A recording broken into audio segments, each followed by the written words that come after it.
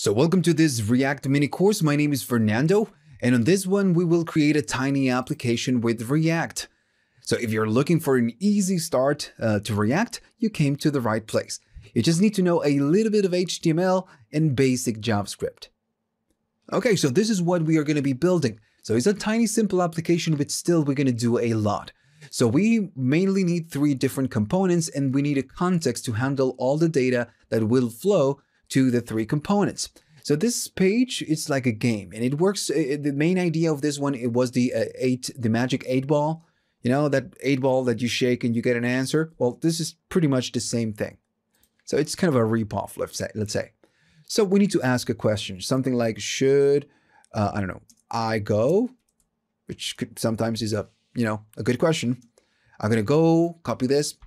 I'm going to go next, and we move on to the next screen. So we share the data from the first screen to the second screen. We can start over if you wish. All right, so I'm going to go next again. And then if you wanted to, we're going to get a decision. We're going to get an answer. So if I go again, we just get an answer, and we are going to be getting a random value from a list of answers. And if we want to decide again, we're going to regenerate the answer. Or if we want to start over, we're going to go and start over.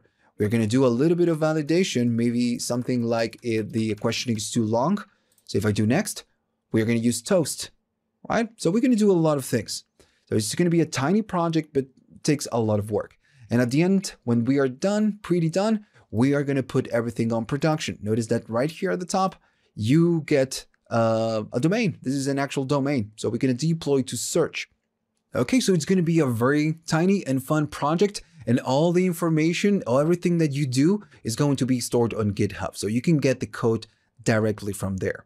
All right, so open the IDE and let's begin. So one of the most common questions I get is which IDE you are using. And in this case, I'm going to use the Visual Studio Code. Why? Well, it's free. Everyone is using it and it's very easy to use. So why not using this? So how can you get it? Well, you just need to go to the web, type Visual Studio Code, and then you can download for Windows or for Mac or for Linux. If that's your thing, you can get it as well. Now, what we need as well is going to be Node.js, because we will use the npm, or in this case, npx, to generate a template to start the application. So we are going to really use Node.js. So if you don't have it installed, you are going to need to install it. So go to the web, type Node.js. I'm going to go right here. And then, of course, it will detect what system you're running. And you will get a suggestion, which one would you like to install? So if you install this one or this one, it doesn't matter. Everything's still going to work. So when you click on this one, it will give you the installer. You just need to go through the installation, and that's it. Now, if you are running commands and the application is telling you something like, command not recognized, what you will need to do is open the terminal. And in the case of this course, I'm going to use the integrated terminal of the IDE. So of course you can go to the CMD. If you use CMD, you can go to the terminal of Mac if you wish, or Linux. It's just completely up to you. Just to keep everything in the same place, I'm going to use the integrated terminal. So you need to go to terminal on the VS Code, new terminal, and it will open the command prompt. So just to double check after you install Node.js that you have the Node installed in your system, what you will need to do is node -v, and it will tell you the version. So I'm running the 16.10, which is not even the latest, and everything is going to work. Maybe I'm going to need to do an update, but that's fine. So if you're getting this, it's because you're running Node. You're cool. If you're not getting this, it means that you will need to restart the computer. All right. So that's pretty much it. Now, another thing that it's very important is that every video, every section we do on this course, you will get that code for that particular section. And I store everything in branches. So on the installation right here, you get the code for the installation. And for every single video, every single code we do, I'm storing and saving that code, so you don't miss everything. So if you don't want to type whatever I'm going to type to do the application, and you just want to watch, that's fine. You just can watch and then go right here and just copy the code, right? You can do that as well. All right, so that's it. So let's open the IDE and just start coding. Okay, so on this one, we are going to start with everything. So the first thing we need to do is to create an application to install a fresh template of React.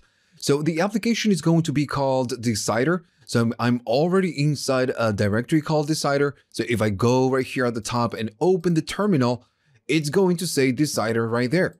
And we are going to install everything right here. Okay, so how can we install it? So if you go to the React documentation and go to docs right here, notice that you will get a lot of information of what you can do. And this is pretty much the whole manual of React. Okay, so on the installation, you get the create a new React app. So this is what we need to do. And notice if you scroll down, it will say npx create React app and then the name of your application. Now, in our case, I don't need to create the name of my application because it's going to be Decider. And every file I need to put inside is going to be inside of this directory.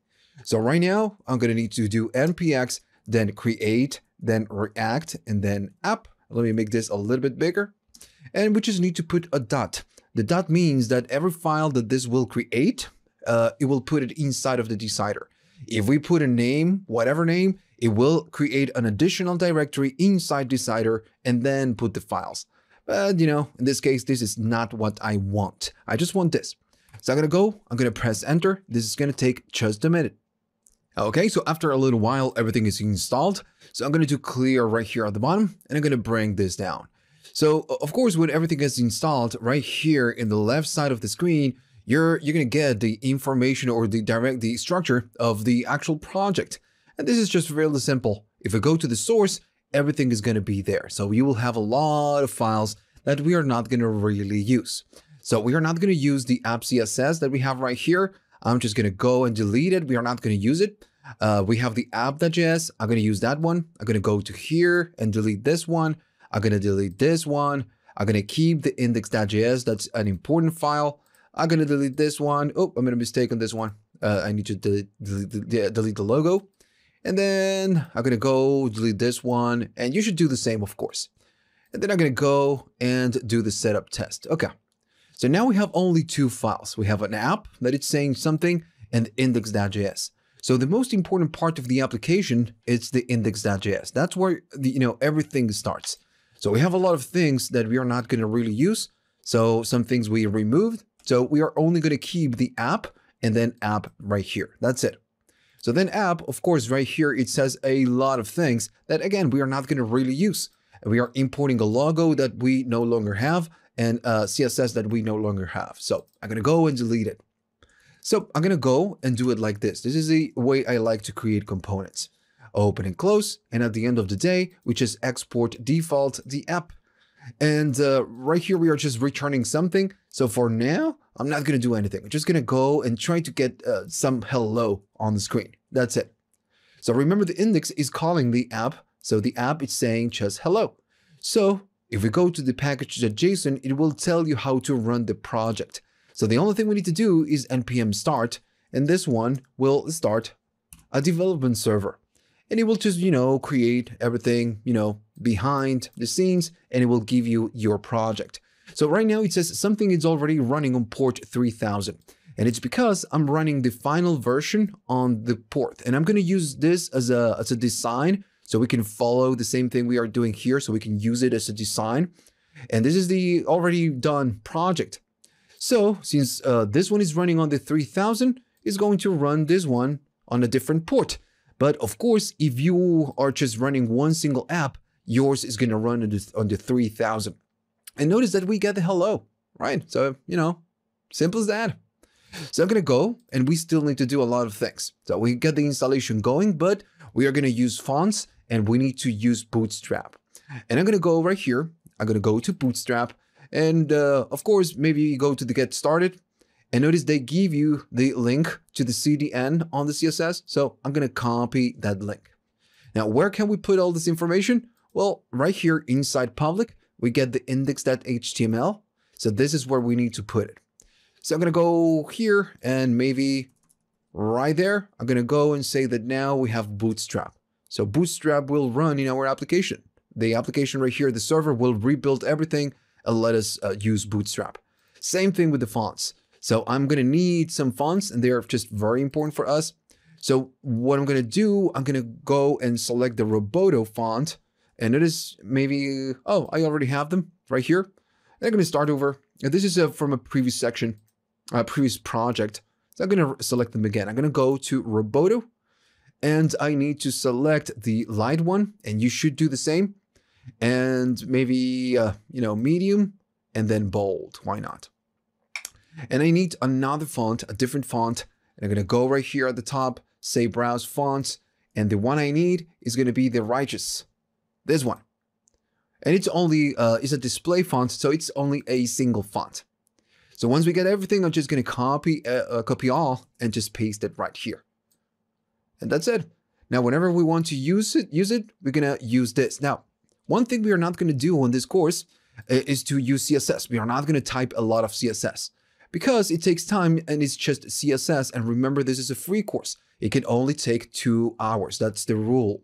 So, okay, so we are not going to do CSS, but notice on the video, you have a download for a zip that says assets, and that's going to be the CSS we are going to use for this application. So download the zip and put the assets inside the source directory. I'm going to do just that.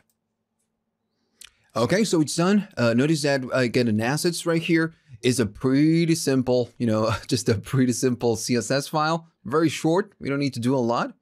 And that's it. We're going to use this CSS, of course. Now, let me close this one. We are not going to use this one anymore. So here is where we need to start. The app.js is going to be like the main container that will contain pretty much the whole application. And all the other components that we see are going to be children of the app component.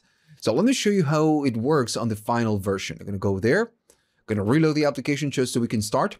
So when the application starts, we're going to show the first component. This is going to be the initial component. And when we ask something, saying something like, are you sure? Then it's going to give us the option to move forward. Only when we type something. We are going to add a little bit of validation, of course. So when I do next, of course, it's going to say the question is too long. Maybe I'm going to make it, something like that. Are you and something? And then it will let us move forward, right? So once we are done, we need to remember because this component is a different component. So that whatever data the user is going to enter, we need to store it in some place. So we're going to use the context on that one. Don't worry if you don't know how to use it, you're going to do it right here with me. So don't worry. So when we show this component, we need to decide if we want to go back or we want to move forward. If we ask a new question, we just restart the whole thing. So again, I'm going to say next, we get the buttons. And when we decided, we're going to go to the third component, which is the results component. And on this one, we will pick or randomly generate an answer, which is in this case, ask a friend. So we can generate the answer again.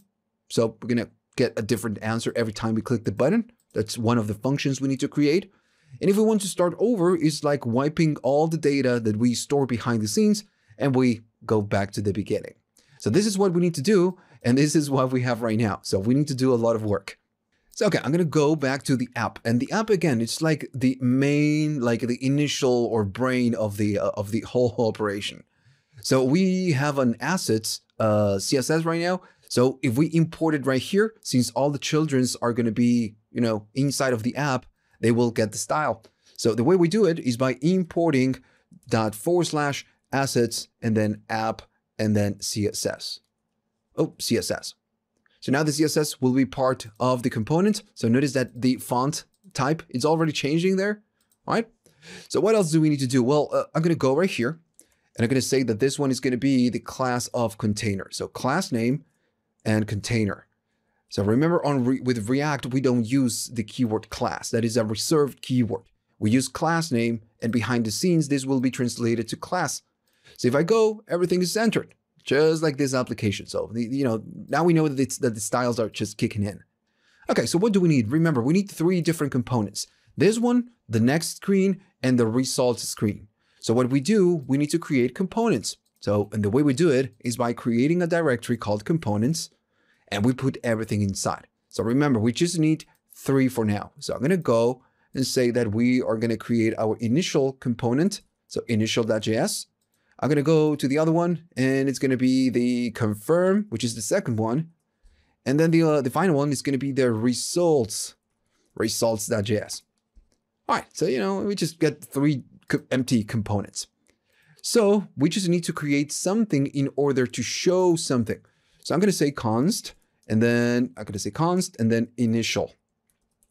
And then I'm just going to open and close the function just like this. And remember, at the end of the day, this one needs to return something. This file needs to return something. So what we do is export default and the name of the component. All right.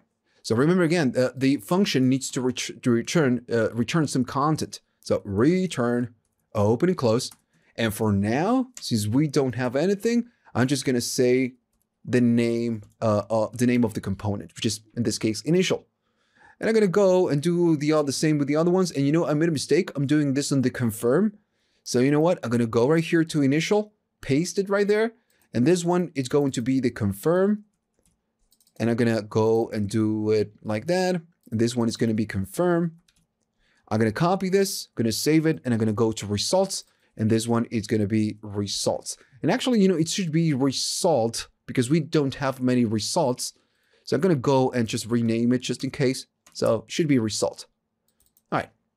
So this one is result and then result all over the place. So now we have 3 DOM components. They don't do much, but the main trick right now is that we need a way to show just the first component. And then we need a way to change to the second component and then the third component. And we need to handle all of this from the app.js. So if we want to show these 3 components within the app, we need to import them. So, okay. So I'm going to go and say that we need to import the initial, and I'm going to do it just like this, initial. And this one is confirm components and initial. I'm going to go and import the confirm, and it's going to be from components and confirm. And then we need the other one, which is results or result in this case. And that's it. So now we have the 3 components right here. So if I go and say, dude, just go and show me the initial, it's just going to go and it will show you the initial, right? We get the initial keyword right here. But the thing is that we need a way to switch to different screens. We need to show the initial, then the confirm, and then much later, the results. So we need kind of a controlled way to do this. So I'm going to go right here and just create a function. And this function is going to listen for a number. And let me just write the name first. It's going to listen for a number. And if the number is 0, for example, it means that we need to show the initial. If the number is 1, we need to show the confirm. And if, of course, it's 2, we need to show result. Pretty simple. So I'm going to go. And for now, I'm just going to hard code the data. Later, in just a couple of minutes, we're going to do it in a more dynamic way. So for now, it's going to be 0, right? That's the starting point of this application. And now what we can do, we just can do something simple. So we can say if the screen is completely equal to 0, we are going to be returning from this function the initial component. And as functions work, whenever you return something, everything else that you have, all the remaining code will not be executed. So now we just need to do the same. So we're going to go screen, it's going to be number 1. And if the screen is going to be number 2, we do, like this, and then we do like this. So now we know that the screen, it's of course 0. But the thing is that this function is the one that will be deciding, will decide what to do. So I'm going to go and just delete this one. And I'm just going to go and call the function whenever the component mounts. So the application starts, we call the function will decide what to do. And at the end of the day, we just get the component. That's why we get the initial. If I change this to 2 or maybe 1, we are going to get the confirm, right? So hopefully you get the point. Now, of course, we are just hard coding the information. What we need to do is to create a way that when we advance through the different screens, we can change this value dynamically. So for this one, we're going to create a context, but we're going to do it on the next section. So let's go to the next video and work with the initial component. Okay, so welcome back. So we're going to keep moving with this. We're going to do the initial right now. So if you think about this, and I show you this one, we need a title, we need an input, and after we type 5 characters, we are going to get this. So we need to create this on this component. We need to do something like this. All right, so let's just begin.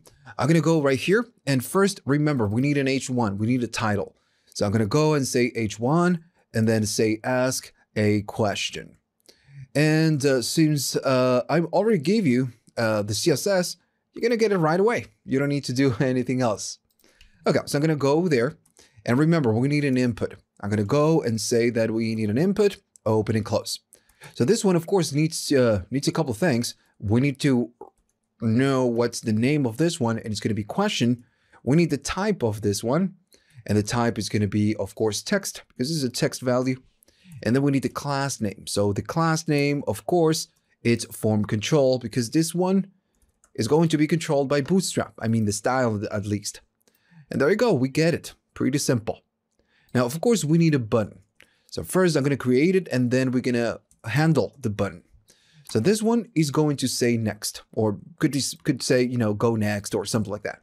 All right, so I'm going to go to button. And since this is, again, a Bootstrap button, I'm going to need to do btn. Okay, so I'm going to save it for now.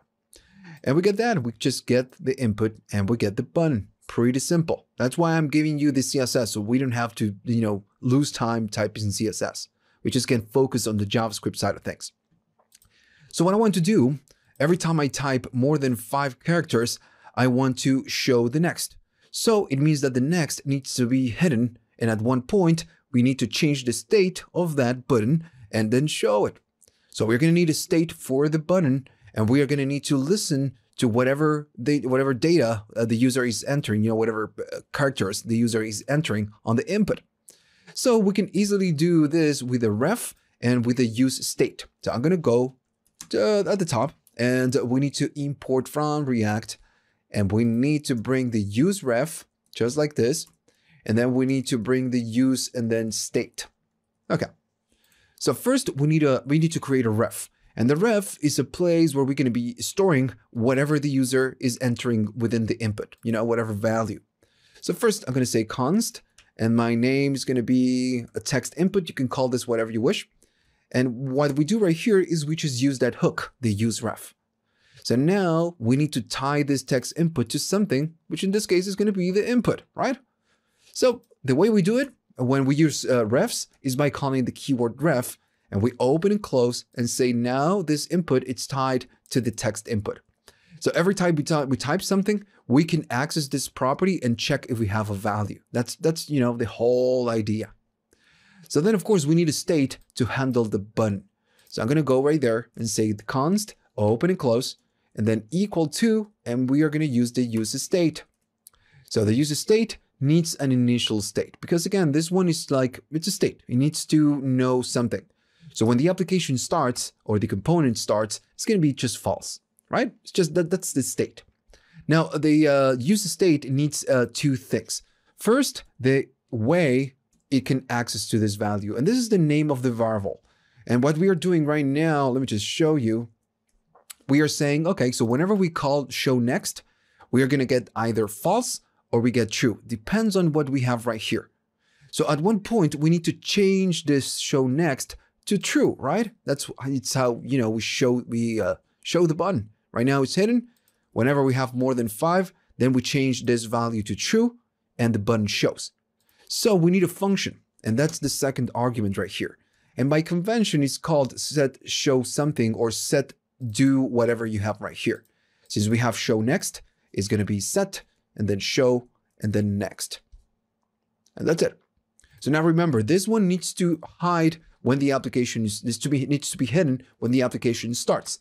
So what we can do with React is that, we can go right here and say that if this is true, we're going to show it. If it's false, we are not gonna. And we do it like this. Let me just go and do it like that.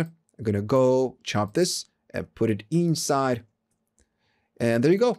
So if this is true, the button will show. But as soon as it's false, it will just hide. Since the default state is false, the button will not show.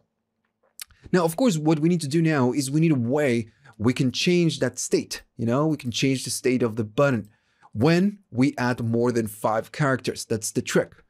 So all of this is going to happen when the user changes the input. So what we can do right here is we can listen for an on change. And every time that this input changes, we're going to check the text input. Okay, so I'm going to go right here and say that we are going to create a handle and then change. And this is just the name of the function. You can call this whatever you want. So this function, the only thing it needs to do, it needs to listen to the text input. It needs to check the text input. And if we have more than 5 characters, we're gonna change the state of the button. And if we have less, we're gonna set it to false. If you have more, we're gonna set it to true. That's the idea. So okay, so the name of the function is handle change. All right, so I'm gonna go there, open and close. I'm gonna go right here. So remember, we need to check the text input. So I'm gonna go and say if, and I'm gonna make a reference to the text input. Now, the way we get the value the user is typing, you know, whatever the user is typing right here, is by accessing that reference, you know, the text input in this case. This again could be clown or dog or cat or whatever you wish. So the way we get to access is by doing, you know, the name of the reference, then current, then value, just like this, and then we're gonna check the length. So we're gonna say length, and it's actually like this. There we go. So if the length of that value is more than 5, it means that we are cool. So we're gonna show next or set show next in this case, and I'm gonna change it to true. So the state will change, the application will reload or re-render in this case, and it will show the button. If not, if you have less than 5, we're gonna do the opposite. We're just gonna run the other one. So I'm gonna say set show next, sorry, to false. And that's it. That's the whole, you know, the whole code. It's very simple. So I'm gonna go there, I'm gonna reload the application, right? So we have nothing, so we get nothing. So as soon as I type 1, 2, 3, 4, 5, then we get the next. Super cool. And if we go back, this is already listening, so it's gonna show it or hide it depending on, you know, how many characters we have right here. Just very simple. Now, of course, now what we need is to catch the submission. So when we click next, what I want to do, I want to check if we have a question and we don't have more than, I don't know, 50 characters, because maybe the question is too long. You're just adding validation. So we need a way to catch when the user clicks on next, right? All right, so pretty simple. What we need to do is to go to the button and say that we want a non-click right here.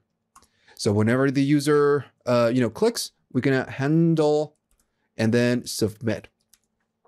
Right, that's the name of the function. You can call this whatever you wish. So this is gonna be just a function, and the function is gonna do something. All right, so remember, what do we need to do? We need to check that the value that the user is entering, the input, it's, you know, whatever we want it to be.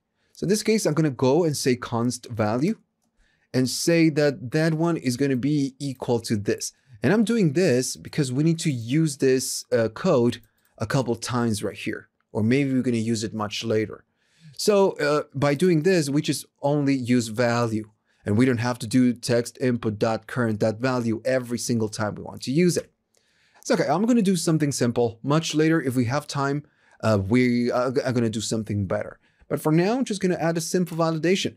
I'm just gonna say if the value.length is greater than, I don't know, maybe 20, it's, or maybe let's do 50, let's do 30, that's fine. So if it's greater than 30, we're gonna say that everything is too long. So I'm gonna go and return false so we can exit of this function. But first we want to do something. And for now, I'm just gonna say console log error. Or you know what, I can do an alert, why not? Alert, and I'm gonna say error. Okay, so of course, if everything is cool, we're gonna move forward to the next section. And this is something that we're gonna do in a minute. All right, so that's it. So I'm gonna go reload the application. I'm gonna do less than 5. Of course, we cannot move forward. As soon as I go next, I'm gonna go next, and we have less than 30, so we get go next. So at this point right here, we're gonna be calling a function to move on to the next component. That's the idea. But we don't have that code yet. We're gonna do it in a second. Now, what happens if you have more than 30? I'm gonna go type something and then just, you know, put a lot of data right here. So I'm gonna go next and we get error. So of course, maybe the alert, sucks a little bit. So what I want to do, I want to show an error. I want to display an error right here at the bottom. And we can use the same logic we use with the button. You know, if the state is true, we show it. If it's false, we don't show it. So I'm gonna go there and say that maybe I'm going to do the div first. I'm going to go and say that the div is going to be something with a class of error, right? Error. Cool. And I'm going to say the question is too long. Right now is the only validation we have. So, okay, so I'm going to go there. And what do we want to do? We want to show if something is something and hide if it's false, okay? So we just need to do the same. Just going to go right here. I don't need to type everything again. We just need to create a state for this. So since we're going to work with errors, this one is going to be show error. And this one is going to be the set show and then error. So now it's going to start as false because we don't want to show any errors at the beginning. So I'm going to go there, open and close, and say show error, and then and, of course. And I'm going to go and just chop this and close it. Cool. All right. So there you go. So now, of course, when the application starts, we get no errors. But as soon as we set this to true, we're going to get the error. So, okay. So what I'm going to do right now, I'm going to go and use the set error. And I'm going to set it to true. That's the only thing we need to do right here. Now, there are better, ways of creating validation. And hopefully we get time to do it. Remember, this is a free course and we can only do 2 hours. So I'm going to go and I'm going to do more than 30. And that's, when we are going to get the error. So next, and the question is too long. So that works. All right. So cool. It just works. Now, what do we need to do? Well, we need to create the logic of going to the next section or going back or storing the question. Because remember, if we are here and we write a question and go to the next component, and maybe the question was too long, this component needs to know what the question is. So we need to store it on a different place. So, right, so we're going to do that. So let's go to the next section and let's create a context. Okay, so welcome back. So on this one, we need to create a context. And the context is going to be, it's actually super important for us. The context is what will link all the components together. So we could do this with Redux, for example. We are going to use the context, or we could do this by passing props, just going right here and saying whatever, it's equal to a function and then just run the function. We can do something like that. But in this case, I believe that the context is going to be the easier way of connecting a component with the other ones. So yeah, we're going to do that. So, okay, I'm going to go right here on the source and I'm going to create a directory called the context. Now you can put the context whatever you want. It's just a JavaScript file with a class or a functional component. When it comes to, oh, wait a minute, mistake right there. When it comes to creating a context, I like to do classes, but you can create a function, just a functional component with a context. All right, so let me show you how it works. So first I'm going to need to import React from React. We are going to use it. Then I'm going to go do open and close, then from, and then React. And this one needs to be component. Okay. So then I'm going to go right here and we need to create a class. So I'm going to say class, and this one is going to be my provider. This is the name of the class. And I need to extend the component. And this is like the classic way of creating a component within React. Now we also need to create a context. And the way we do it is by creating just a function called my context, in this case, context. And this one is going to be equal to, we enter React, the React we are importing right here, and we just create or call the method create context. So this one will create a context right here. And we're gonna, of course, use it in a minute. So this one is just a standard, class. At the end of the day, this needs to return something. So I'm gonna go and render. This is how we return from a class. And then we just need to return something. Now, at the end of the day, this too, the context and the provider, they need to be part of other components. So we need to export them. So since we need to export both, I'm going to do export, and then I'm going to export the my provider, and then I'm going to export the my context. So I'm just exporting both things. Okay, cool. So the thing is that when we create my provider, this needs to connect to the context. And this is what is going to be shared to all the other components. The thing is that we are using the class to handle everything that happens on the context. So this my context will give you something called the provider. And the way we use it is by going right here and saying that whatever we put inside and we call provider will be part of the application. So, okay, so let me just go here and I'm going to go there. So this provider with the context really needs to wrap whatever we are doing on this application. So now this app is going to be a children of this. So this is like the top, higher component.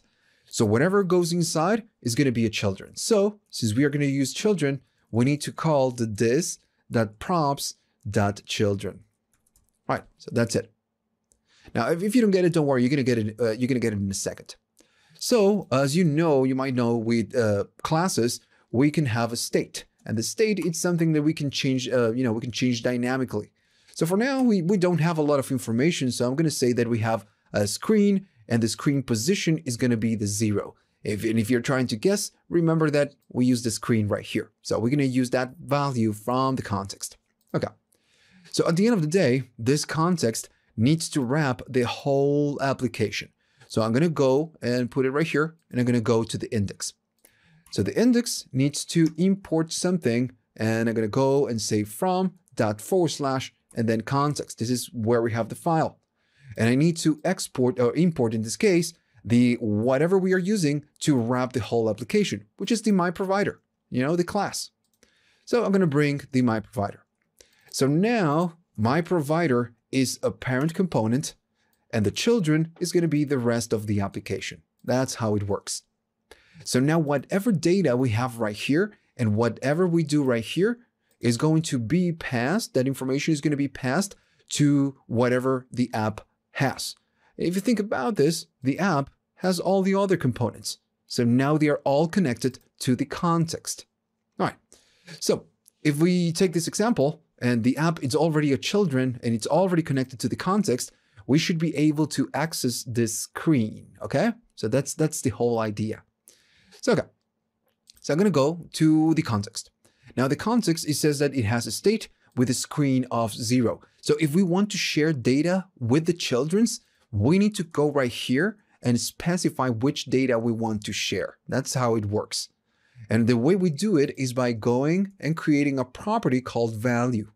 And this value is going to be an object. Just an object. We open like this, but this one is the object. And I'm going to go there and I'm going to say, okay, so, the context is going to share something called state, and that state is going to be equal to whatever we do right here, which is the this.state. So now this value or whatever we put right here is going to be available within the provider, the context, and it will be shared to the other components. So now the thing is that this is being shared through here, right? And then we go here, and we need a way to access that context, and we have a special way of doing this. So since we are using a functional component, what we need to do is we need to bring a hook. So I'm going to go right here and say that we need to import open and close, and then we need to say from, and then we bring it from React. And what we need to bring in this case is going to be the use context right there. Okay, so I'm going to go and say use context. Now, how can we use this? So this is a hook. So the way we use hooks is by creating a context. This is the keyword. And then we say equal to, and then we use the keyword context. And we need to make a reference to the actual context that we are exporting right here, which is this one. So I'm going to go and import it. So I'm going to go at the top and say, I want to import then my, and then context. And it's going to be from context. Right. So now we are going to use the hook. This hook is going to connect to that context. And since the application is already connected to, to everything, it's going to get that data, and we get it inside the context. So now, if I wanted to, I can do a console log, console.log, and say that I want to see whatever we get inside context and then state. And when we go to the application and reload it, I'm going to go to inspect, we go to console, and we see that we have an object, and inside we have the screen. So yeah, so we are just tapping into the context, and we are getting whatever we have right here. So this could be dog and, maybe true or whatever. It doesn't matter. This is still going to get it. Going to go reload it and we get the value. So the idea of using a context is that now we can share this data with this component, but we can also share it with this component or this or this. That's, again, the whole idea of using a context. Okay, so now, since we have access to the context, we have access to the screen. So what are we going to do? I'm going to go and say context.state.screen. And I'm going to go and remove this one. And by default, it's the screen number 0. So now if I reload the application, we are going to be loading the screen number 0. So what's the trick? What do we need to do now? So when we type something and we need to move next, we need to access to the context and trigger a function that will change this value. And whenever this gets updated right here, this one is going to get updated as well because it's connected to the context. That's, again, how it works. So, okay, so right now we just need to go to the initial and we need to connect to the context right here. So I'm going to go bring the use context. And I'm going to go right here at the bottom and I'm going to import the context from the context. So .. and then context. And remember the name was my context. So I'm going to go and say my context. So I'm going to go there and say that we want to bring the context from here. Use context. And we say that the name is my context. So now this one has access to the context. So, okay, so what do we want to do right here? We want to go next. And we have no function that goes to the next section. We have no function on the context that goes to the screen and changes this to 1 or 2 or 3 or whatever. So we need to create that function. And we also need a function that will store whatever the user is typing right here so we can pass it to the other components. Okay, so we just need to create that first. Okay, so how can we do this? Well, we just need to create a function, and that function, then we share it right here. And whenever this function gets called, whatever we have right here is going to execute and the data will update. All right, that's the whole idea. So, okay, so I'm going to go right here and first I'm going to do the go to. So I'm going to say handle, then go, and then to. And this is the name of the function. And since we are inside of a class, we just don't need to do const, right? That's just not going to work. We just need to provide a name and just write the function. Okay. So what this one is going to do is just going to go to the next screen. So we are going to be passing an argument. So what do we need to do? We just need to change the screen to 1 or to 2 or to whatever the value says. All right.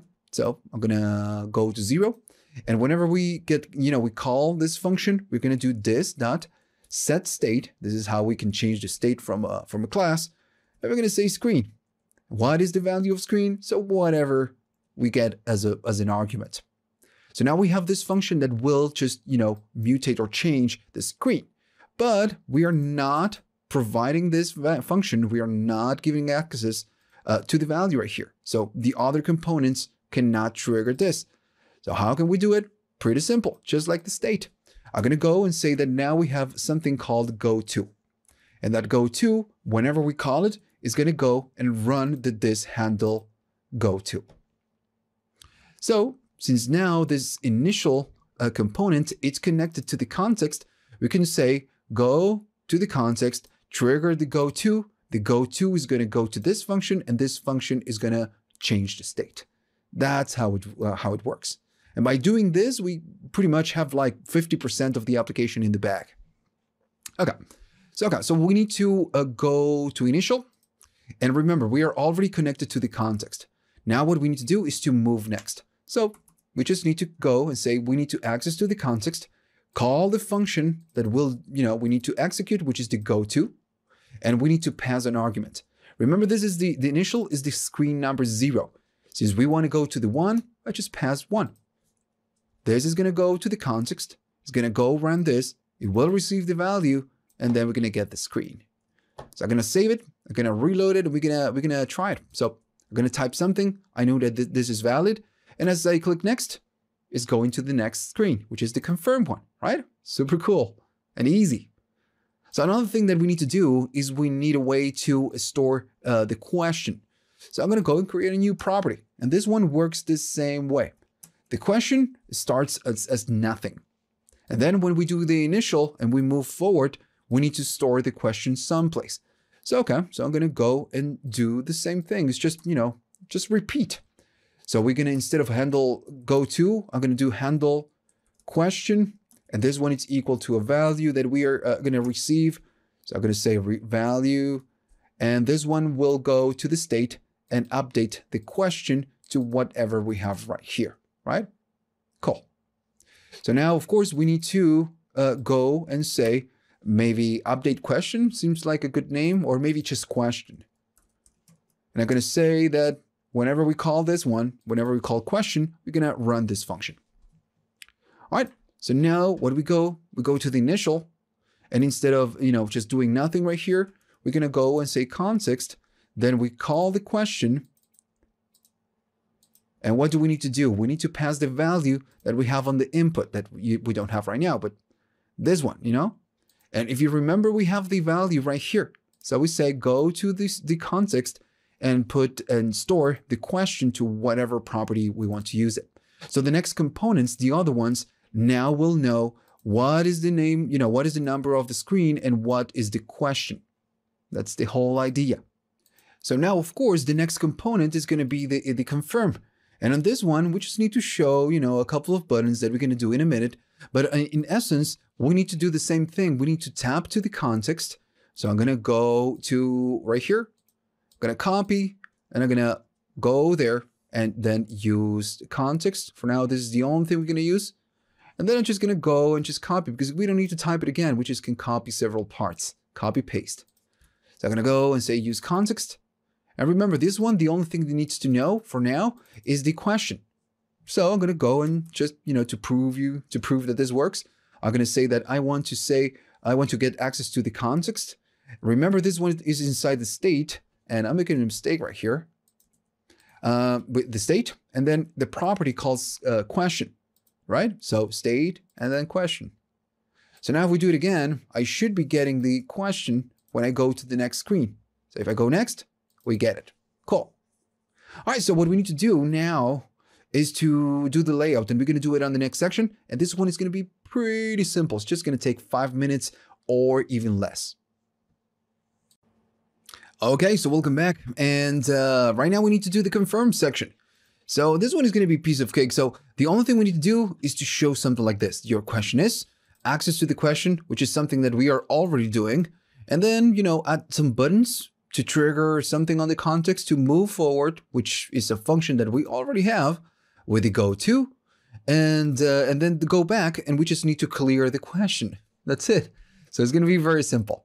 So I'm going to go right there, and first we need a title. So I'm going to make it an H3, and I'm going to say your question is, and then something. And we already have the question right here, but this one will need to go inside a div with a class name. And the class name, it's viewer. That's the class name. And inside, I'm just going to go and put this. All right, so that's it. So we should be getting something cool. So we get it. Cool. So, okay, so let's do the button. The buttons, it's something that we didn't do so far. So I'm going to go right here and say that I want to create a div. And this div will hold the buttons. So first I'm going to add a line. And then I'm going to go and say button, open and close. This one will need a class name of btn, and this button is going to be the decide it. So this one is the go next, and the other one is going to be the go back, which is going to be ask a new question. All right. So if we go, we get it. Now we're going to handle the transitions in a couple of minutes. So, okay. So what do we need to do? We need to go next, and then we need to go back. And if you think about this, we already have this. So we just need to go to the context. If we go next, if we go here, so I'm going to go and say that every time that we click on this, we're going to go next. So go next. We can create a function from here, but I much prefer to create a function on the actual, component. So const, then it's going to be go and then next equals to something. And then when we call it, the only thing we need to do is to go to, and it's the screen number 2. That's it. For now, that's it. And then the other one is going to be the go back. So I'm going to go there and say go back. Go back. And the go back, it's just pretty much the same. The only thing we need to change is this go back. And we need to go to, and instead of going to the number 2, we're going to go back to the beginning. Now remember as well, when we go back, we change the question. We just wipe the question. It's like starting over. And again, we already have this. So I'm going to go and say that the question is going to be nothing. Back to 0. And that's it. That's the only thing we need to do on this component. So I'm going to reload the application. I'm going to type something. We get the button. I'm going to do next. And if I go back, we go back. And everything starts over. And if I go next and then decide it, we go to the final components, to the final view. Okay, so one thing that looks really, really fuckly is the buttons, We could do a tiny animation there. So what we can do is run or just look for an animate.css. And this is one of the most famous, libraries to do animations with CSS or transitions with CSS. It's pretty simple to use and you have a lot of different transitions. So we can use this one. So I'm going to go and we need to install it. So I'm going to go and do npm install blah, blah, blah, blah, -- save. So I'm going to go to our project. I'm going to kill it. I'm going to make this bigger and I'm going to say npm install animate.css. Now, once this is done, we just need to restart the server again. And the way that this works is that we need to include the CSS in our project. That's the only thing we need to do. So I'm going to go make this a little bit smaller. It's taking quite a while. It's not usual. So meanwhile, I'm going to make it smaller. And then, oh, there we go. So I'm going to do npm start again. And the way we do it is by including the import of animate CSS. Notice that you get it right here on the documentation. Yeah, so that's what we need to do. So, we could put it on the index, but the initial part of our application is as well the app.js, and we are already importing CSS. So I'm going to go and say, give me the animate.css. For now, it's just that. So I'm going to go and say yes right here. It's going to run it on the 3001, that's for sure. And I'm going to go and use this. And the way that this works, and of course, you have the documentation right here. The way that this works is that you need to attach a class. Let me close this one, and I'm going to go to the initial. That you need to attach a class to the button. And this is just a CSS transition. So it's just going to do its job. You don't need to do much. So I'm going to go and say that the btn is still the same. And the way this works is that we need to say animate underscore and animated. That's the first class you need to use. Now the second class is going to be, what is it, what's the transition is going to be? Which transition are you going to use? So I'm going to use maybe a fade in, just something dumb. I'm going to go just copy this one. And I'm going to say that whenever we show the button, we are going to do an animation, a transition in. And remember, this one gets removed from the DOM because we are just showing it or hiding it. So I'm going to go back and just give it a test. I'm going to type something and we get the transition. Of course, we remove it and we get the transition again. Now, if I move next, I want to do the same thing with the buttons, but I want to add a delay. And this is something that you already get with the same library. So I'm going to copy this. So, okay, so on the confirm, what I want to do is not transition the button itself. I want to transition all. So we still get the, oh, and I made a mistake right there. We still get the animate, underscore animate. That's what we get. We need to delete the btn. And maybe I'm going to use a different animation. I'm going to use a bounce in, which is just a little bit different. So I'm going to say bounce in. Now I want to do this animation after a little while. We load the component. Notice it's just happening right away. But I want to wait. So they give you a way of doing this, which is really cool. So we get animate underscore delay dash. And then the amount of time. So you can go up to 5 seconds. So it's going to wait for 1 second after the component loads and then fire the animation or the transition. So let's try again. Going to type something, going to do next, 1 second, and then it goes. Super easy, right? Okay, so now what we need to do is we need to finish pretty much with the whole application. When we go to decide it, we want to get a result from here. That's what we want to do. All right, so welcome back. And on this one, we're going to do the result. And it's going to be fairly simple, but we need to do a few things in a different way. Now, we're still going to need the context. So I'm going to go right here. And instead of typing everything again, I'm just going to copy paste. Because that's what we do in real life as developers. We Google and we copy paste. So use context, and I'm going to use the use effect, and I'm going to explain why in a minute. So, okay, so the result component, as soon as we load something, what we want to do is we want to show the result. We're going to get a random answer and give that answer to the user. So I'm going to say H3, open and close, and then say your answer is something, right? And on this one, we don't even need to type because it's the same component, the same view. Now, of course, now we need to provide some information right here. So I'm going to go and say your answer is, right? So pretty cool. So we are getting something at least.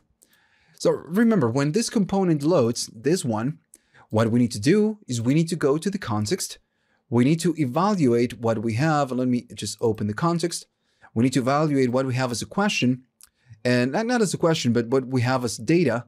And then we need to make a decision. Now, the thing is that we need a list in order to provide an answer from the list, because that's what we are doing right here. When I go to cite it, this call the police, it's something we have on a list.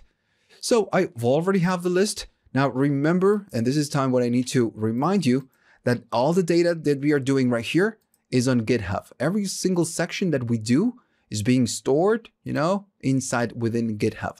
So you can go to the code and just copy the code. You don't even need to type this with me. Just can go to GitHub and get it. Okay, so remember, I just need a list in order to make this work. So I'm going to go back to the provider, and what I can do, I can just provide a dumb list. So I'm going to say, and you know what? I'm not going to type it. I just can copy paste.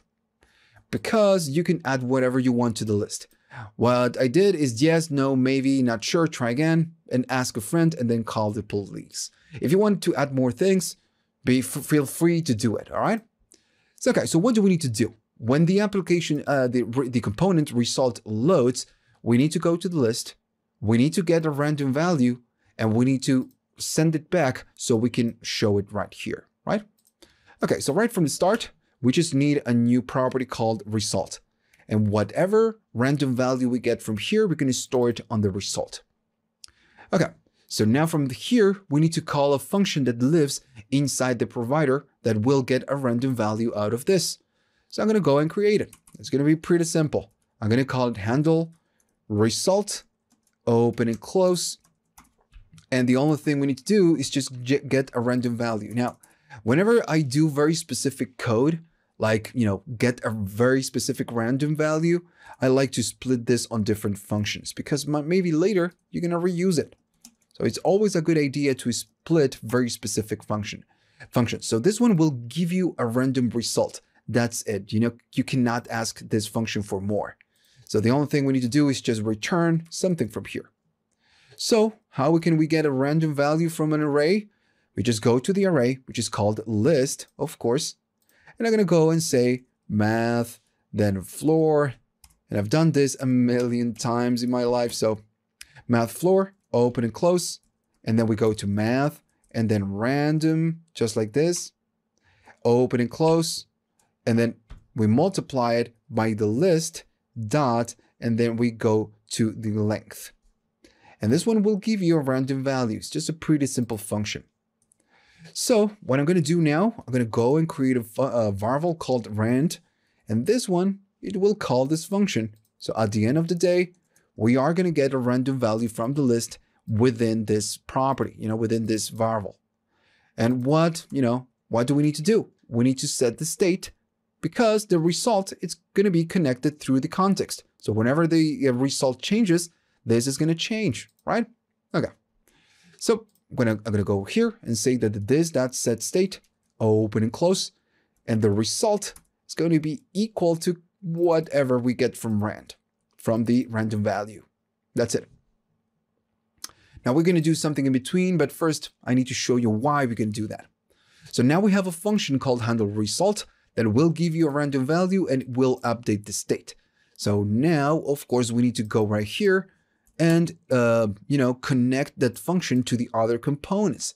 So I'm going to say result, and this one is going to be equal to this dot and then handleResult.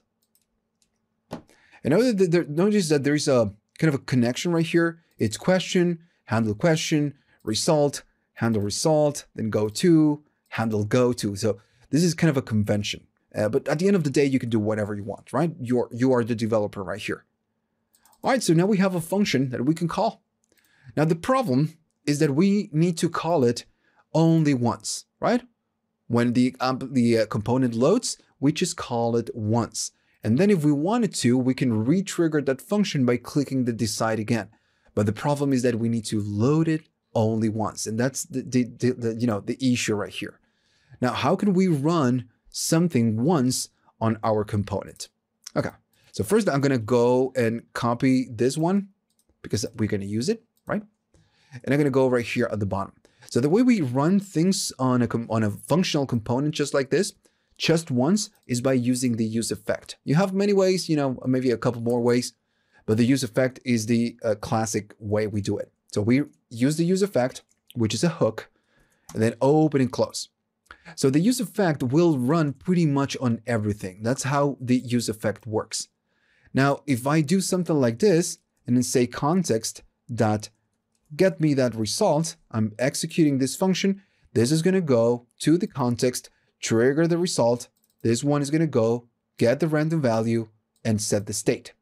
So when we set the state, this one, it's updating the state. So this one will keep running and running and running because every time the application loads, we are triggering a new update. So if we do it like this, this will be an infinite loop. And that is the problem. So I'm going to go reload it and we're going to try again. I'm going to go there, I'm going to do next. I'm going to go decide it and notice it's going crazy. So we are in a loop. So the way we stop this is by doing right here, and notice it's just stopped.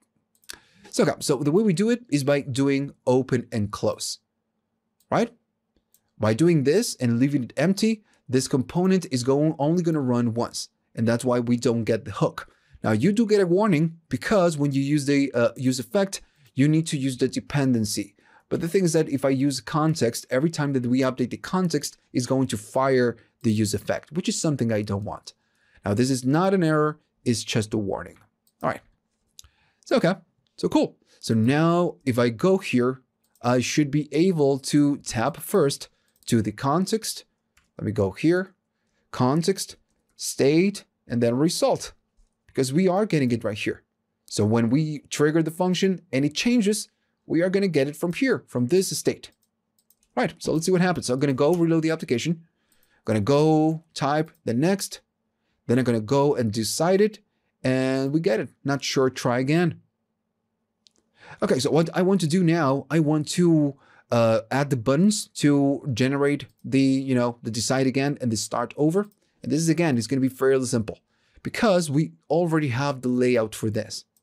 We only need to change the functions that we need to trigger when when we just press the button. So I'm going to go here. I'm just going to, copy that and just paste it. Now we don't need to go to a function if you don't want right here, right? So right now on the confirm, we are calling a function and the function is doing something. But if you want to call the context directly from the onClick, you can do it. Yeah, why not? So right now, if we want to ask a new question, what we do is we just get a new value, right? And if you think about this, this is what we are doing with this. We are just getting a random value. So what I can do, I just can go and say, go to the context and run the result. All right, that's it. And then I'm going to do it. I'm going to do it now since, I'm going to do context and then .reset. So we need to create a reset. We don't have a reset on the context. So if I go here we need to create something that will reset the whole thing back to 0. And this is going to be fairly simple because we just need to update the state. So if I go back, I'm going to say handle and then reset. And this is just a function that we are going to be calling. And the only thing we need to do is just this, then set state, open and close. And I need to go here and say that the screen is going to be equal to 0, the question equal to nothing, and the result equal to nothing. That's it. So now, of course, we need to call the reset, and this one is going to be this dot handle reset. And that's it. This is a pretty much done application. Now we are going to have a problem with the result that we need to solve right now. So I'm going to go reload the application. We get the buttons. We can see that. So next, then we decided and we get the yes. So, okay. So what do we need to do? Well, we need to ask a new question or decide it. Oh, actually, I made a mistake. We need to change the buttons, right? So this one is not going to be decided. This one is going to be start and then over. And the other one is going to be decide again. Hopefully I don't have to reload the application. And okay. So if I click on this, in theory, we are going to get a new value, right? Because we are calling that result. So we do, we get a new value and that, is great. Now, if you go start over, everything goes back to the beginning. So that works. Okay. So I want to show you something else. I'm going to go there and go there. So if I decide again, notice that we get maybe. I'm going to keep clicking and at one point is not going to give me a new value because we have a problem. So remember every time we go, I'm going to click again and I'm going to tell you when I click is right now we have this value and it's click, click, click. Let's do one more, click again and again and again and again, one more time. Let's just keep going, and there you go. I just did a new click, and this one didn't change. So at one point, the click will fail. Why? Pretty simple. I'm gonna go there, and when we get a random value, we are just saying, go to the list and give me a value. It doesn't matter, we already have a value right here. So the problem is that if we have a yes right here, and then at one point, we just keep clicking, and we are getting a new value, what happens if we get yes again? This one is going to keep showing yes, right? So that click will fail. So what we need to do is to make sure that whenever we get a new value from decide again, is not going to be equal to the one we had before. And if it is, we're going to do a random again. That's the trick. And and I know it sounds complex, but the actual code, it's super simple. I'm going to go here and say if, open and close, and I'm just going to go to the this, that state, and then result. And if first, I'm going to make sure that the result is not empty. And then we just do a while. So while the result it's equal, that we have yes and yes, we're going to keep getting a random value. So I'm going to go there and say if the rand it's 1, 2, 3, completely equal to the this, that state, that result, it means that the values are the same. So we have a yes and a yes, or maybe a maybe and a maybe, right? So if this is the case, I'm not going to accept whatever we get from the rand. I'm going to go and say, dude, the rand needs to run again. So I'm going to go and say that the rand is equal to whatever we get from the random value. And this one will keep going and getting a random value until we get something that is different. So right now, if I go to the application and try it again, I'm going to go decide it, and I'm going to go decide again. And every time I click, and you could click forever, we are not going to get the same value twice, ever. So that works. All right. So that's it. If we think about this as the finished application. Now we need to make some enhancements that we're going to do on the next section. So let's go to the next one and let's make this a little bit better. Okay, so welcome back. And on this one, we're going to make the project just a little bit better. So let me just show you first what we're going to do. When we load the component and we move next, what I want to do is just a nice fade out and then fade in. Same thing with all the other components. That's what I want to do, right? And if we start over, we go back.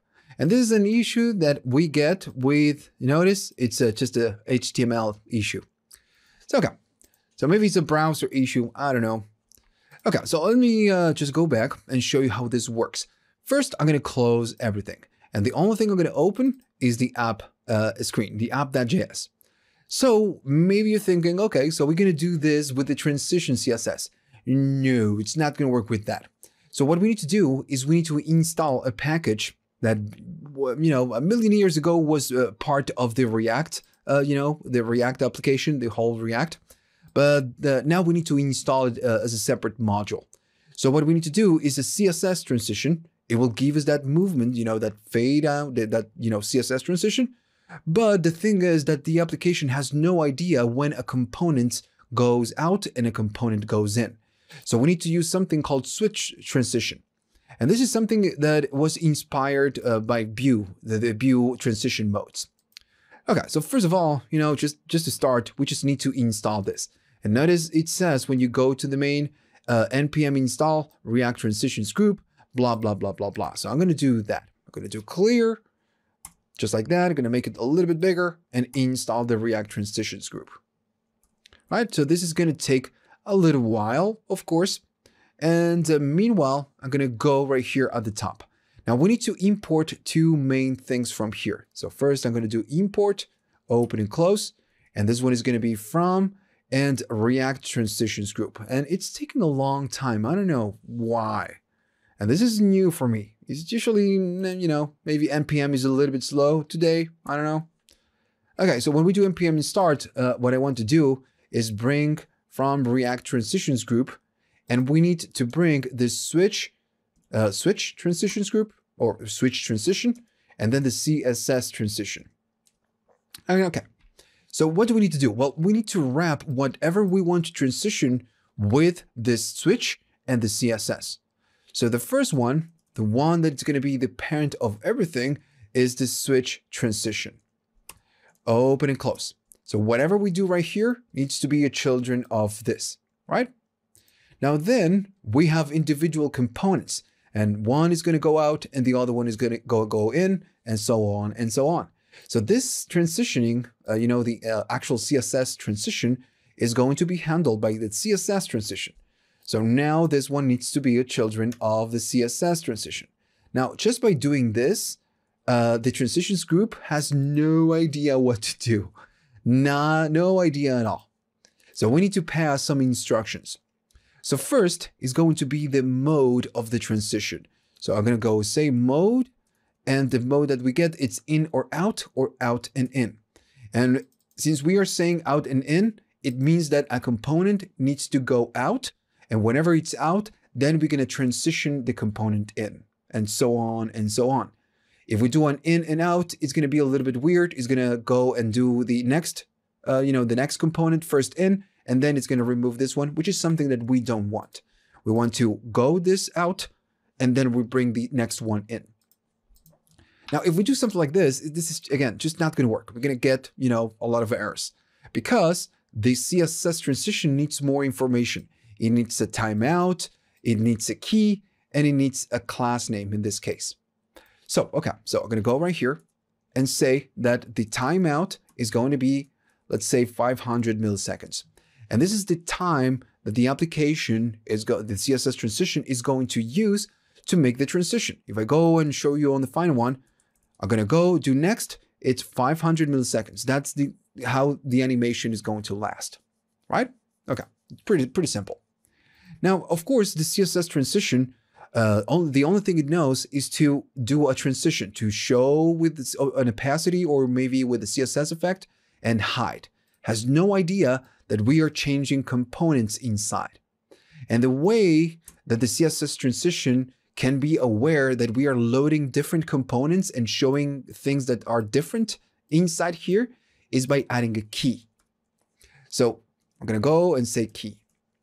Now the key, of course, it's something that you could put whatever you want right here. It could be 1 or 2 or A or B or whatever. But the thing is that when this key is different, then CSS transition is going to assume that you're doing something different, so it's going to run the transition. So, if you think about this, how can we let the transition know that we're doing a change and changing the component, right? What's the property that changes the component? The screen, right? The screen we have on the context. So this one, every time we change the screen, is going to go from 0 to 1, 0 to 2, and so on and so on. So now the key, we can say that the key is going to be deciding when the CSS transition is going to apply the transition, the effect. Now, if we do something like this, still, nothing is going to happen. I'm going to go there, go next, and it's just, a little bit weird. Now, this is just a different error, but that's fine. We're gonna fix it. So I'm going to go here, but notice that we get no transition at all. It's kind of a going, it's working, but we get just a warning. And I believe this warning, it's something about that the transitions group needs an update, but that's fine. Okay, so by default, and I'm going to show you how it works. I'm going to go and put 10 seconds. Actually, this is 10 seconds. 10,000. So 1,000 is 1 second, 10,000 is 10 seconds. So when we run this, behind the scenes, the CSS transition is going to attach to this component a class. And that class will be how, we are going to be animating all of this. So I'm going to go start again. I'm going to go and select this component. They're going to stand there, right? I'm going to go and stand there. All right. Let me make this bigger. So, okay. So when I go and type something and I do next, what this is going to do is going to attach a new class to the whole component. Notice that we get exit active, and it's going to last for 10 seconds. Then when the 10 seconds are up, it's going to remove the component, and the next component will get an enter and enter active. So the way that this works is that by attaching CSS classes, we can provide some instructions and do the transition. That's how it works. That's why it's called CSS transition. Now, if we go to the assets, I already give you this. Notice that you get it right here. And I'm using the zoom. Maybe I'm going to need to do something else. Let me just double check. I thought I was doing a fade, but maybe I did zoom. All right, so let me just double check. And yes, I made a mistake on this one. I gave you, this is actually wrong, but that's fine. That's fine. We're going to fix it right now. Maybe I could give you this new CSS so you don't have to type it. So, okay. So now we know that behind the scenes, this is attached in CSS classes. But what we can do, we can say that the class names are going to be different. So instead of using zoom, I want to use fade. So behind the scenes again is going to use fade-enter, fade-enter active, and fade blah, blah, blah, and blah, blah, blah. So I'm going to go and change this to fade. I'm going to go and do fade, fade again, fade, and fade. And I want to change what this is going to happen. So I'm going to go remove this and remove this. So we only have 4. Okay. So remember, the enter is going to be when the component enters. So if you think about this, the component is going to be non-visible. So it's going to be opacity 0 because this is the initial state of the component. What's happened when it's active? So it means that it's going to be transitioned and the opacity is going to be 1 because it's visible. So we do transition. And right here, you can put whatever you want or run whatever animation you wish. It's just completely up to you. And then I'm going to say opacity 1. So by this is the enter. So it means the component is going to show and we run this transition. We go from opacity 0 to 1 and it lasts 500 milliseconds. So my recommendation is always use the same values that you're using right here. In this case, we are using 10,000. We should use 500 milliseconds. So half a second. So what's going to happen when we remove the element, the component from the screen? So we do the opposite. Its opacity is going to start, from visible. And when we remove it, we do the opposite. We do transition 0,5, and then it's opacity 0 because we are just removing it. And, the component is going to handle this for us. The transition and the switch will handle this for us. And that's it. That's the only thing we need to do. Now, there's, of course, a lot of other things you can do with transitions group. And we could make a whole course just with transitions. So let's see if this works. I'm going to go type something. I'm going to do next. And there you go. It works. It's just removing, applying the transition, from visible to not visible. And then the next one is going to be entered. So we get the transitioning in, and we get the same thing for all the components. All right. So that's it. Okay, so welcome back. So we're going to make the application a little bit better. So there's one more thing that really annoys me about this application, and it's how the errors work. So if I go right here and I do next, this is pretty ugly, just super ugly. So what I want to do, I want to get a toast. And I'm going to show you what we're going to do first. I'm going to go, and if we, the questioning is too long, we're going to do just a toast with the library, of course. Now, the cool thing about this is that we don't need to use the error system just like we are using. Once we install the toasts, we can just run toasts whatever we want. And the library that we are going to use is this one. It's called react.js. It's really good. Everyone is using it, so it's just fantastic. A very good library, and it works great.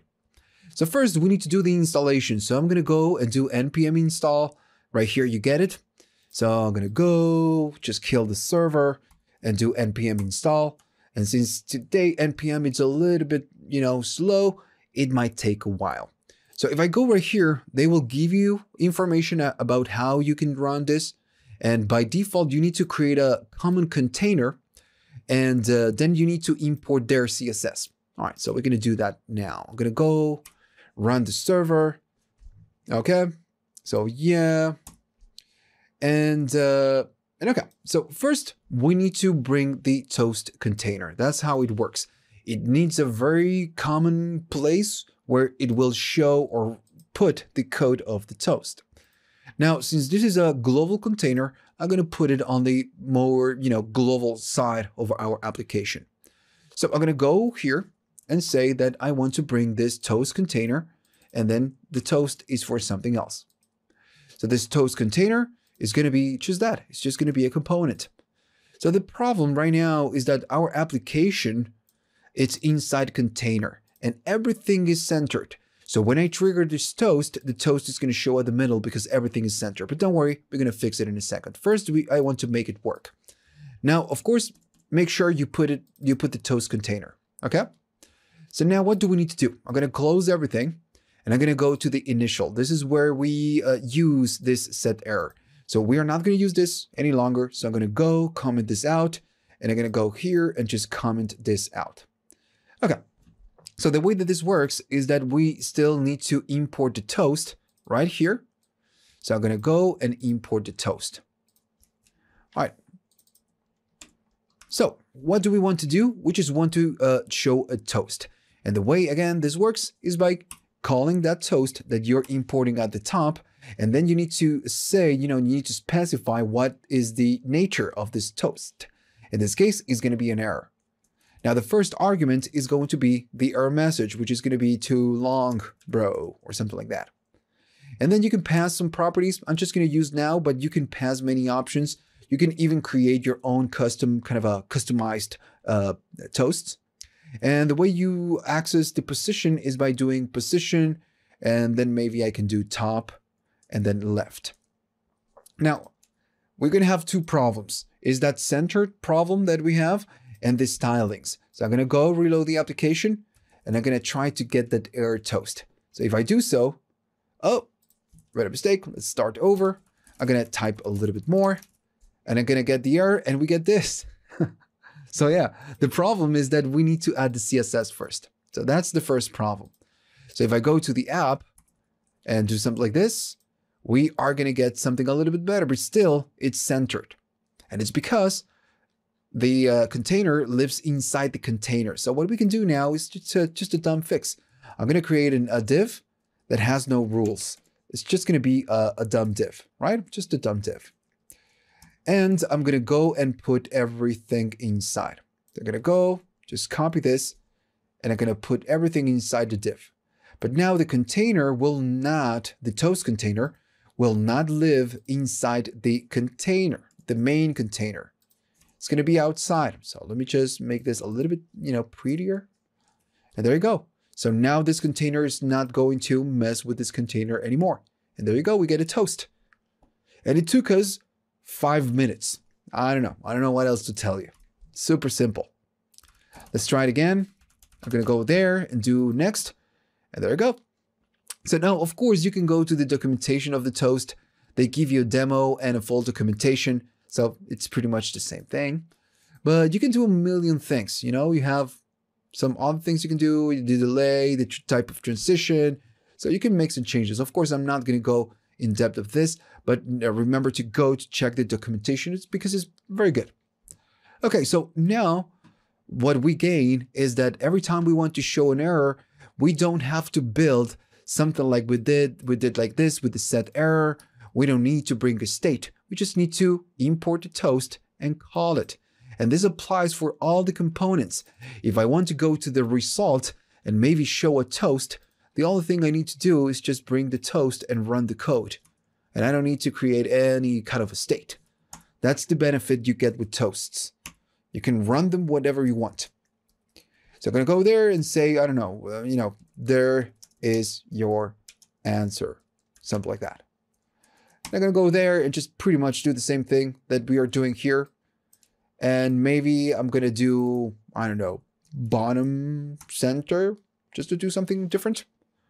So now if we go to the result, we are going to get something with success, which is going to be green. Okay, so I'm going to go move next, then move forward, and we get there's your answer.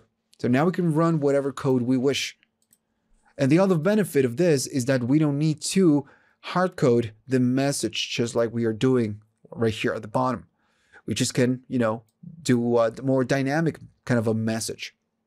All right. So this is done. The application is a done deal. The only thing left is going to be deploying. So let's go to the next one and start deploying to search. Okay, so on this one, we need to do the deploying. And I'm going to use search because it's the easiest way of deploying a project. Now, of course, when you do a deploy, when you deploy a project, you don't put all of this content, including the node modules, on the server. You just don't put it on the hosting. What you do, you create a build, right? And that build, what it's going to be at the end of the day, is just a tiny HTML with maybe a couple of CSS and a couple of JavaScripts, because that's how the browser knows how to handle the information or whatever is that you're doing right here with React. So the browser has no idea how to handle all of this with Node. It just has no idea. That's why we need to create a build. And of course, this build will create an optimized version of your application, and it's going to make it ready to be deployed. So if you go to the scripts, we get the start, which is how we can run the development server, and then you get the build. So yeah. So what we need to do to create a build, it's npm run and then build. And I'm going to go and make this a little bit bigger. So there you go. So the build, again, will create this build, and it will create an optimized version of the application, and it will create a new directory. Notice that it says build right here. So all of these files, optimized files, it will put them inside of the build. So if I go to the build, you pretty much get a static application with the index.html, with the icons, then you get the robots.txt, and then you get the JavaScripts and the CSS. So this is how it works. It's just a static application. Of course, it works on React, but still static application. So the JavaScript, of course, is going to be in chunks, and everything is going to be zipped and, compressed. So it's going to be a much more, useful application on the browser. So this is what we need to deploy to production, not this one. This is the development project, the developer project. This one is the one that needs to go to production. Okay, so first of all, how can we do to put it on production, to put it on search? So if you go right here, it says npm install global search. So this is something that you will need to install right here. So I'm going to go and say npm install global and then search. So this is going to go and it will install search in our computer. It's going to take just a second. And once this is installed, what we need to do is we need to run the keyword search. So this one will ask you for a login and a password, and I logged out so I can show you how this works. I'm going to go there and I'm going to say search. So search is going to say, all right, so welcome to search. You will need to enter your email and your password. If you don't have any, by entering the email and password, it will create an account for you. That's the idea. So my account is going to be this one, and then I'm going to go and enter the password. So of course, when you type the password, it will not show, the cursor moving. So don't freak out. So let me just put the password because I don't remember. This is kind of a testing account, a fake account. It's going to go and do the login, and then it will ask you, okay, so what do you want to put in production? And notice this is important. It's giving you the location to the project, then decider, which is the root directory, but this is not what we want to put on production. It's not the whole thing. It's just going to be the build. So we need to say build. This is going to go. It's going to give you a fake domain, of course, and then press enter. It's going to do the upload, blah, blah, blah, and that's it. And then we'll give you right here a domain. And if I go there and copy paste, you're gonna get the working application. And that's how easy it works with search. Just to deploy application. At the end of the day, you can use GitHub Pages if you want to use, or Heroku or DigitalOcean or whatever it is that you want to use. But this is just a nice place. It's free at the beginning. Of course, if you want more features, you will need to pay something, but it's just free. And you can host a project and you can add your own custom domain, of course, if you wish. So let's see if this works. So should I go? Gonna go next. Gonna go, maybe I'm gonna copy this. I'm gonna start over. So we know that works. So we get the errors. All right. So I'm gonna go and do something shorter.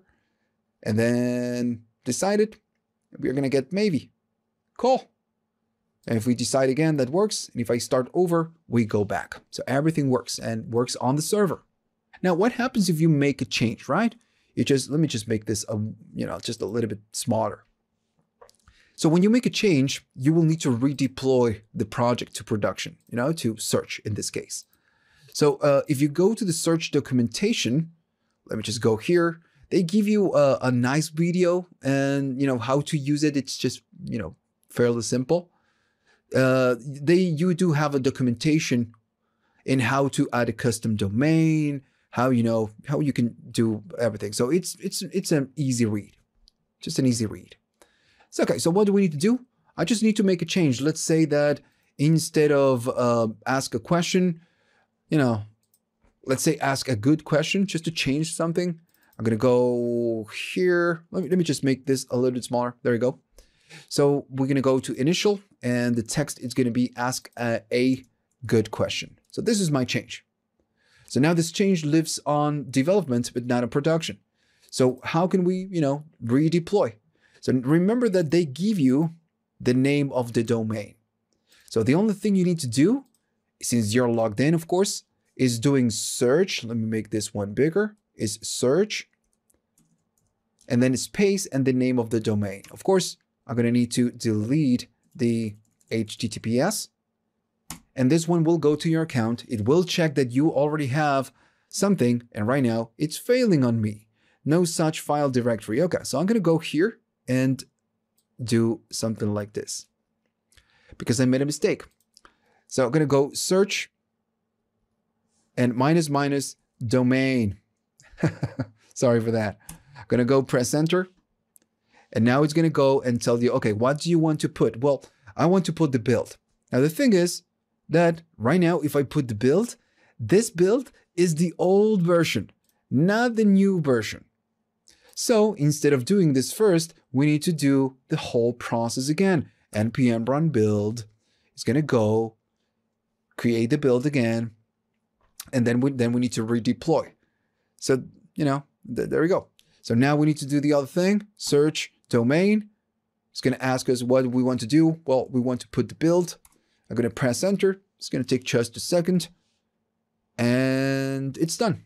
So I'm going to go and notice we get the same domain. That's the whole point. If I reload the application, we get ask a good question. So that's it. So, okay. So everything we did is going to be on different branches right here. Notice that you can get the code for each different section. So remember, you can get it from here. So, all right, so that's it. I hope you had a good time. You learned something. Remember, I do have a lot of courses. You know, I have a lot of courses in my account that you can feel free to check, to check. And okay, and so see you on the next course.